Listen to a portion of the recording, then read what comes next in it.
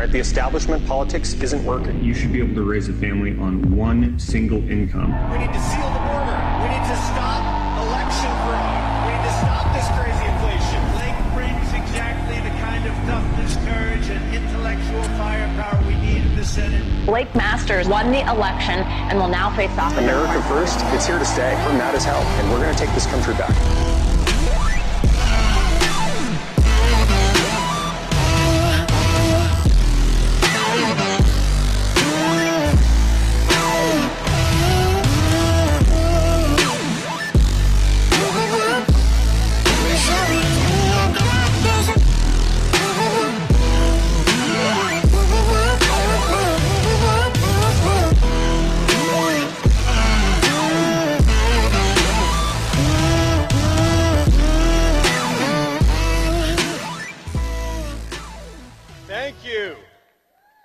Thank you for being here, for coming here to welcome to Arizona the governor of the great state of Florida.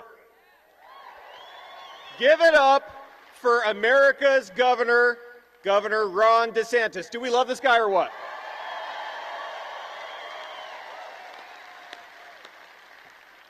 You know, Florida and Arizona have something in common.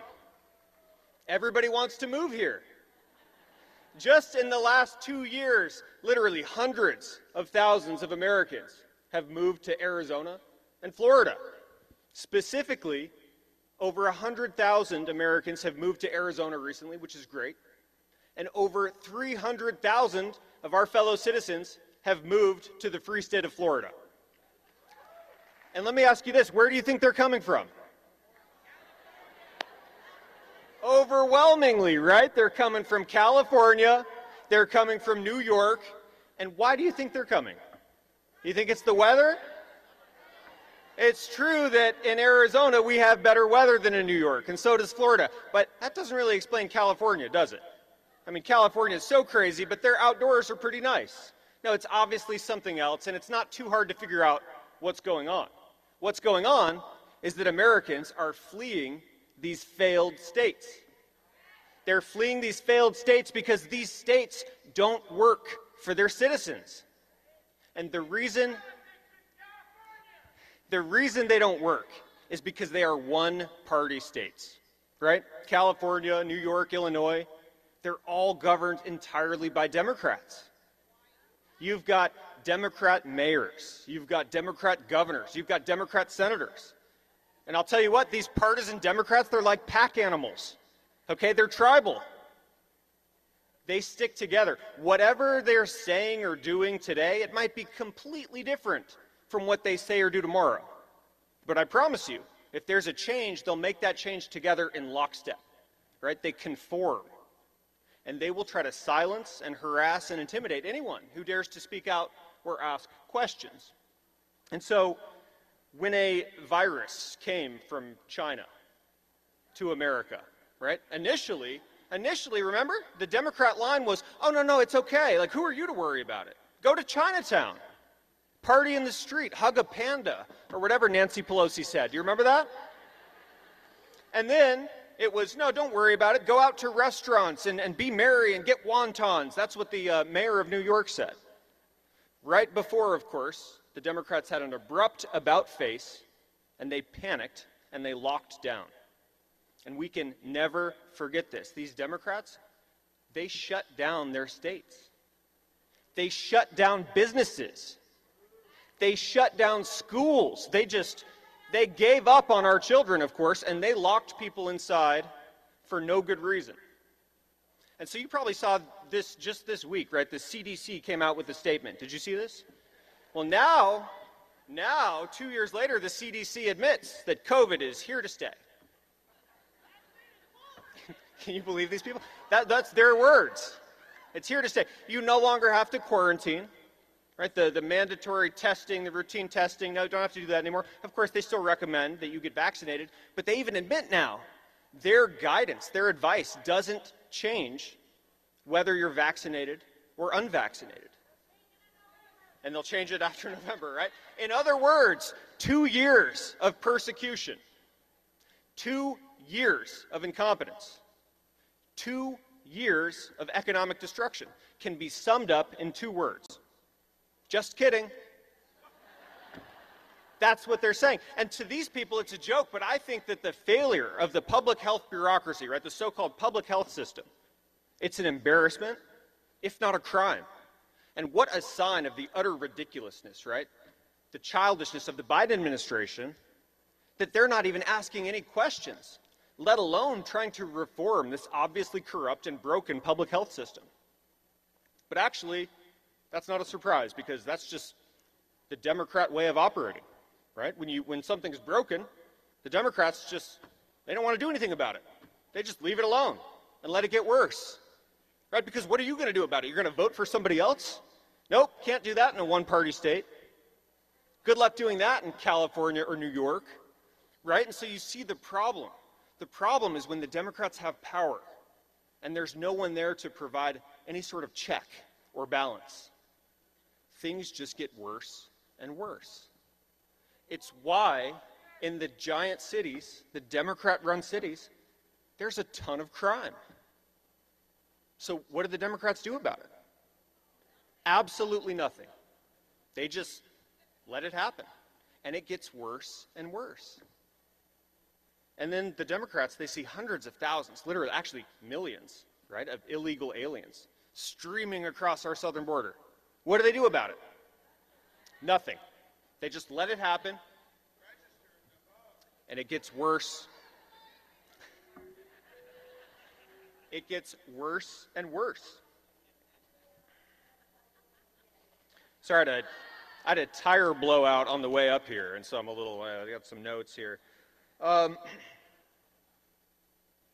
Look,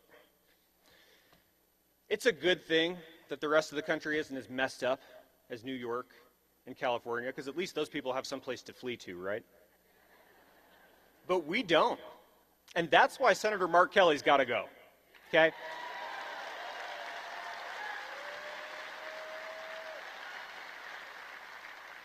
Because we live here in Arizona. We're staying put. Okay, this is our state. We're not leaving. We need to make this state work. And that's what we're going to do. We need to make this country work. Because guess what? We don't have another one. And this country is in danger. Under Joe Biden and Mark Kelly's failed leadership, everything that should be going down is going up. Your rent is going up, inflation up, gas costs more and more, groceries cost more and more, crime is skyrocketing. Actually, if you want to see something that's falling, you have to look to our children's test scores. This is what it looks like to be ruled by California and by New York. And this is why we cannot tolerate a senator who just votes every single time as a rubber stamp on the failed Joe Biden agenda.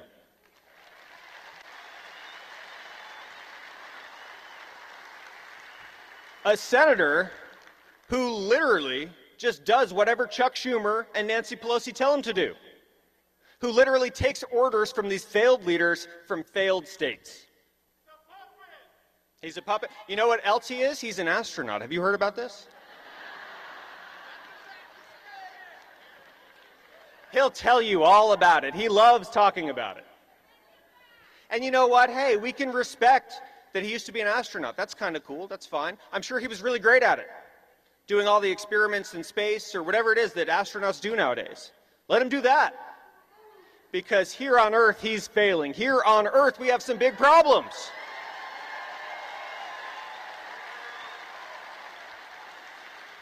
Here on Earth, we have massive inflation. Here on Earth, in Arizona, there's an invasion at our southern border. An invasion that all of a sudden Mark Kelly is pretending to be really concerned about. Have you noticed this?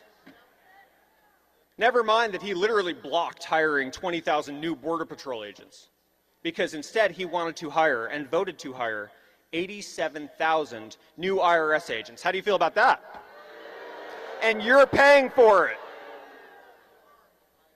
I know I'm biased because I'm running against the guy, but tell me, is Mark Kelly doing a good job? You know, I think he's doing a hell of a job as California's third senator. But as an independent senator from Arizona, nope, sorry, he's a miserable failure. And so are the rest of the Democrats. And you know, everybody knows this. Everybody knows the Democrats in charge have failed. If you just ask people a very simple question, hey, how are we doing? Are we on the right track? The vast majority of people will say no. And the vast majority is right. And what do? What's the first thing you do when you realize you're going the wrong way? You turn around. And that's what we're going to do in November. We're going to throw these bums out. We're going to turn this thing around. Thank you. And it starts with throwing them out, but that's just a half of it. Then the real work begins, right? And we know what to do. You know why? Because Governor DeSantis is giving us the playbook. He's showing how it's done. Florida is literally safer and richer and freer because that guy wakes up every day and he puts the pedal to the metal on his bold, common sense agenda.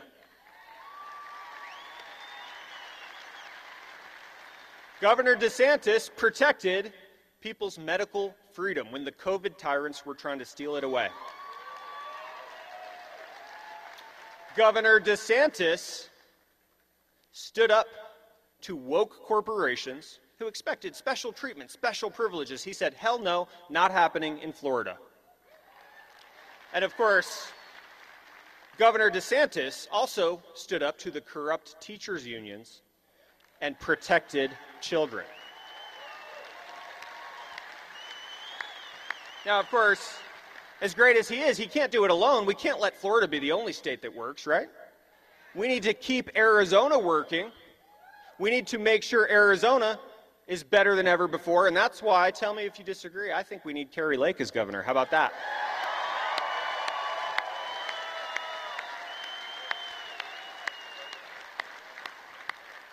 Get her in the governor's office, get me in the U.S. Senate. I promise you, when I get to the U.S. Senate, I will do the job that Mark Kelly has refused to do. I will stand up to the Biden administration. And with me, with no apologies, it will be Arizona first and America first all the way.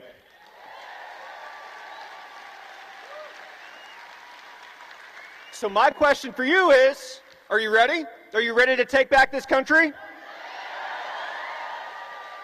Are you ready, come November, to send Mark Kelly back to space?